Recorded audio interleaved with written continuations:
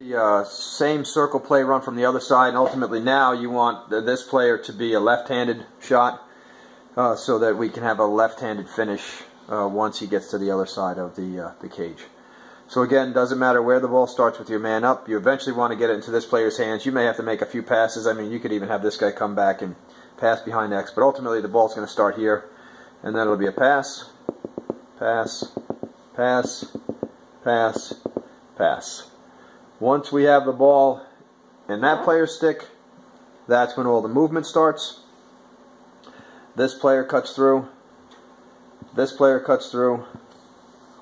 This player fills in here. This player fills in here.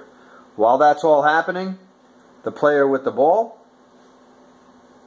here is floating up top.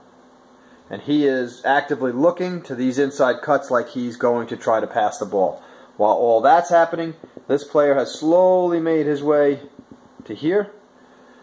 Eventually the player with the ball ends up there. And what we're looking for is this guy to be wide open for a pass and then a shot. And ultimately, much better if we have a left-handed shooter there.